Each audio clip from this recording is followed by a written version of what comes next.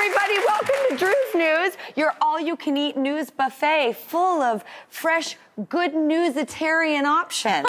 And with me at the desk, a true buffet connoisseur, Ross Mathews. Well, now that's true. I do love a buffet. You love a buffet. I love a buffet.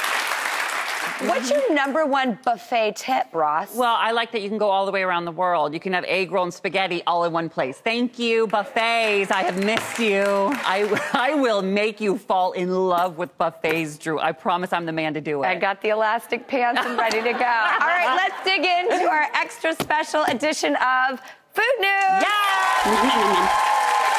First up, we're talking about the next frontier in food. There's a food innovation that you can try out right now just across the river in Jersey City.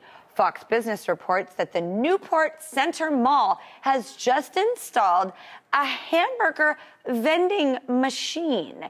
It's called RoboBurger, and it cooks up fresh burgers made to order in just 6 minutes. The robot grills your patty, toasts your bun, and then squirts your burger with some condiments. Ross? Yes. Thought. Well, you know, there are inventions where you always remember where you were the first time you heard about them. This is one of those inventions. RoboBurger, welcome to the family. And I say this as somebody who worked at McDonald's. I talk about it proudly here. I know how to assemble a hamburger. Triple threat. Triple threat. Register, drive-through, and grill. Thank you very much. And so I'm watching that. Were you guys watching that Robo do its thing on there? I like your technique, Robo. You know how to make a burger. I would eat one of these. So imagine this. It's like frozen patties in there. They're grilling them to your specifications, how you want it. Would you try a RoboBurger? I would. I like burgers occasionally, and I like veggie burgers. So I hope they have both options because I'm a super flexitarian. Yeah. What's next? You think there's going to be a Robo Taco? I mean, oh my God! Why? I mean, it's endless. Wait a minute. Why can't we have like Robo baked potato bar?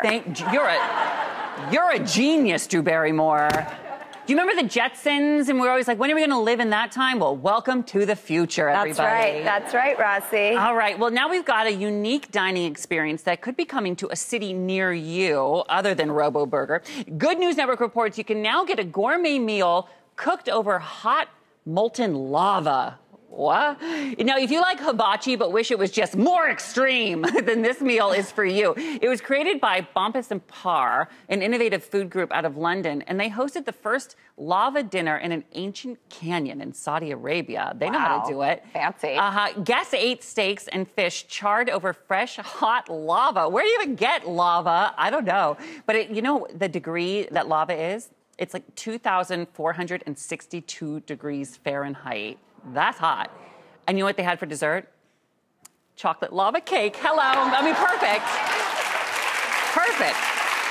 Has anyone here ever like deep fried a turkey? Raise your hand if you have. This one over here, you did, Wait, right? where? In the pink Where? shirt, right here in the front corner. Oh my gosh. May I ask what your name is? Lori.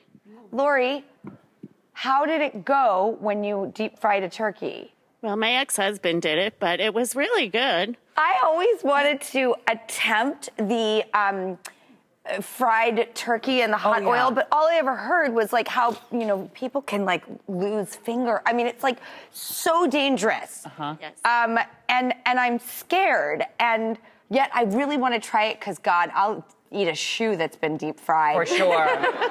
What about next year? But I'm scared, and this gives me the lava. I'm like, I need a panic attack medicine. Yeah.